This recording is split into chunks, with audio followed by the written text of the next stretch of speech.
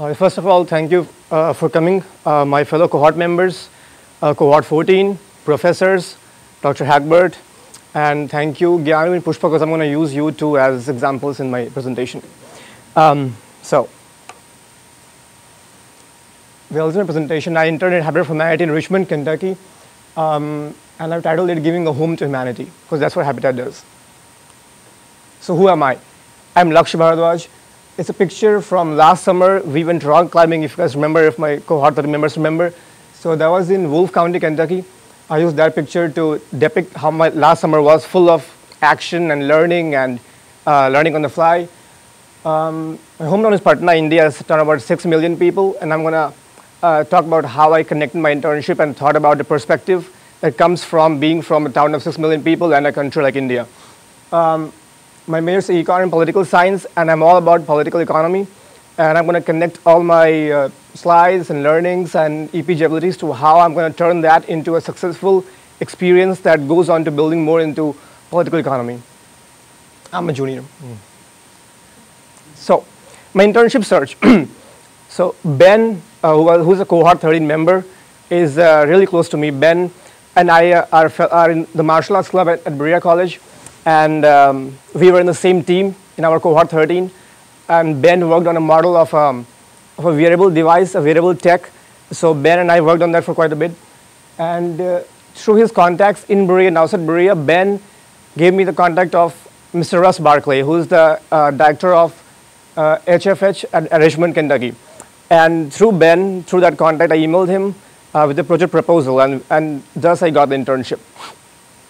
Some challenges were, during the internship search, I applied to a bunch of places. I heard positively from EKU, the economics department, and my advisor, Dr. Vazana, told me that she would connect me with a research program at Purdue University. So I was torn between research and this field work. So I went with field work for now because I wanted to get a basic experience of how housing problems are a part of political economy domestically and internationally. I had a few goals that I had in mind before I settled on this internship. Those goals were to learn basics of office management, to increase my understanding of housing problems, to learn the role of incentives in why people choose certain amenities and why people choose to skip over certain amenities, and to acquire advocacy and awareness skills. And I will make clear how I use those advocacy skills to make better use of my role as an intern and to make better use of what I learned at APG as a cohort 13 member. So about Habitat for Humanity, what Habitat is it's a low-cost housing provider which is non-profit. So Habitat provides housing to low-income group people, and they also undertake low-cost housing repairs. They also sell low-cost furniture and other housing material, and in some cases provide disaster relief. They don't find much work in disaster relief in the US. So they have not found much work in the past few months, until recently with the hurricanes. But they do a lot of work in about 70 countries which are vulnerable to disasters.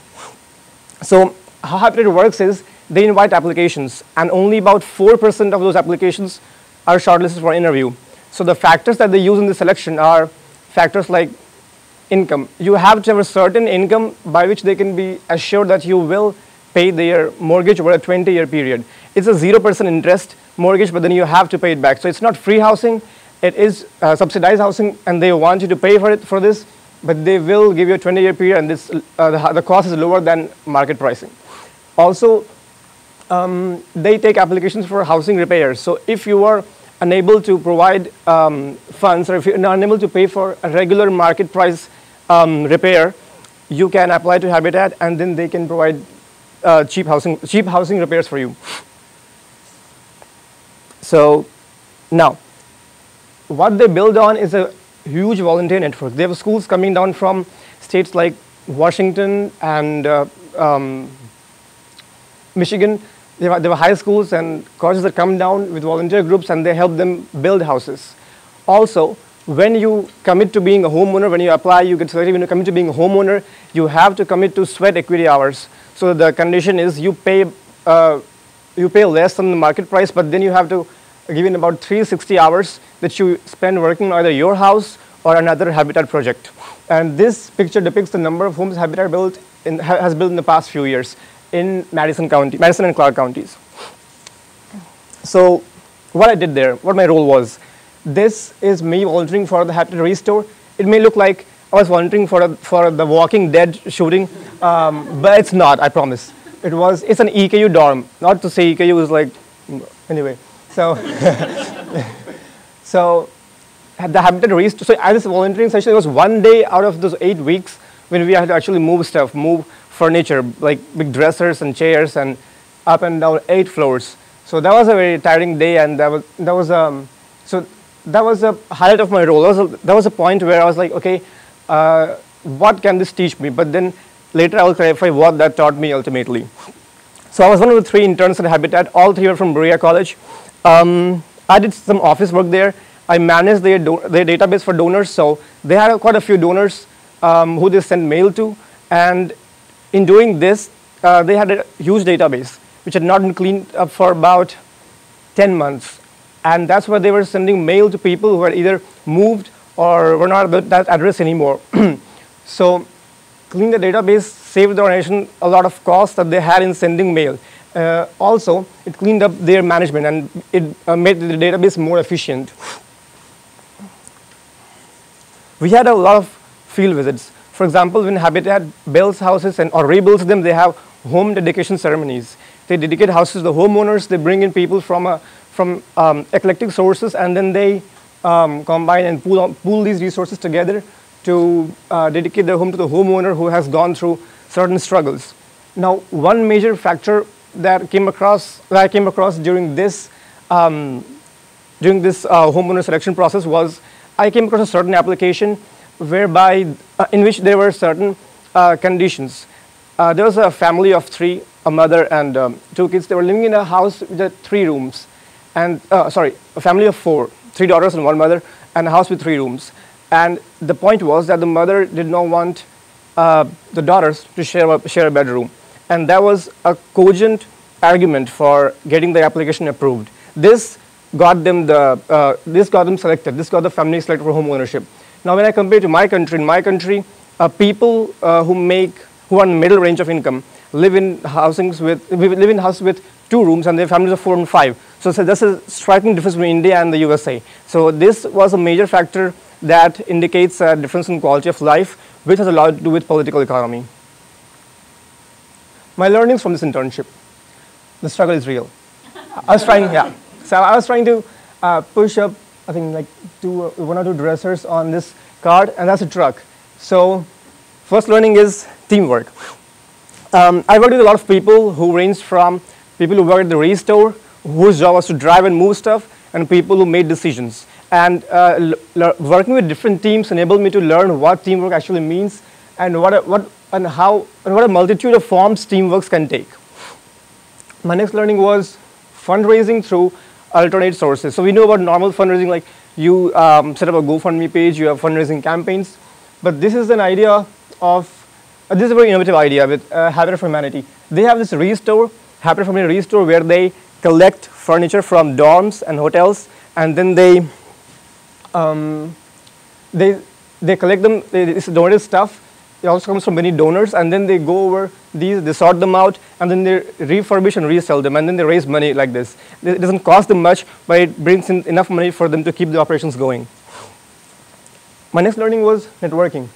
The caption, "Who let the dogs out?" And there's only 1 dog, if you don't. Anyway. So this was at the house of the fund development director, Jennifer Gormley.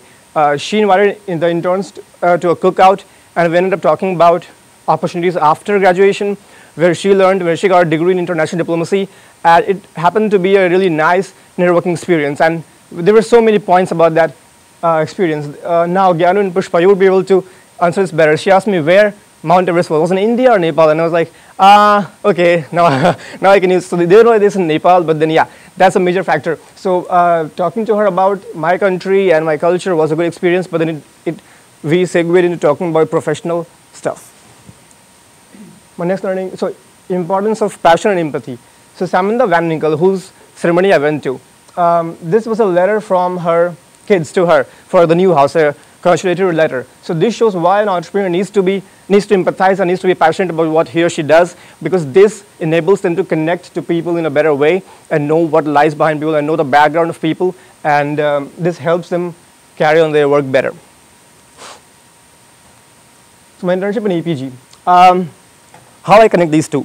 So there was a lot of scope for initiatives in my internship. I could take initiatives, I could come up with a project, a suggestion. My supervisors had cohort meetings where they used to take inputs from us. And that proves to be a really good place to enhance my initiation skills.